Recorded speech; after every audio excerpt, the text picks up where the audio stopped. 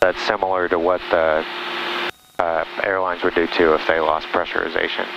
One of the other reasons we keep that bank in there, and one of the things you'll see in the PTS is one of the requirements is keep a positive G loading on the airplane, because it's real easy when you're entering it to push it over and you go negative Gs.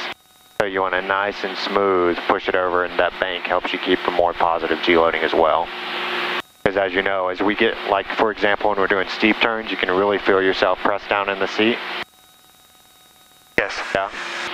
So same thing, as you increase your bank angle, you increase the positive Gs on the airplane. Alright, so I didn't see anyone. I've been looking the whole time we were circling. I've been to you. Whenever you're ready, you can pull the power all the way to idle. Okay. And put us in that 30 to 45 degree bank.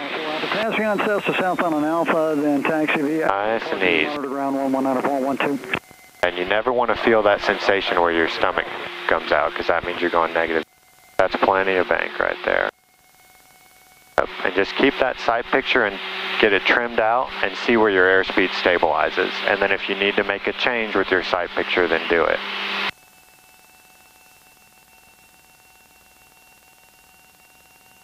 Maybe a little bit more nose down, because we're at 130 right now.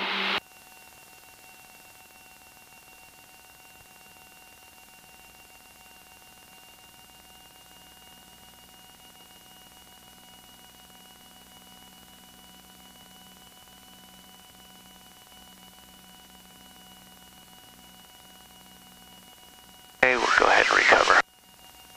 Alright, not bad for your first time now. Actually pretty good. The key is just to be nice and smooth. And don't push it over abruptly. Any questions on that? No, it was easy, and I'll admit it was kind of fun. Yeah.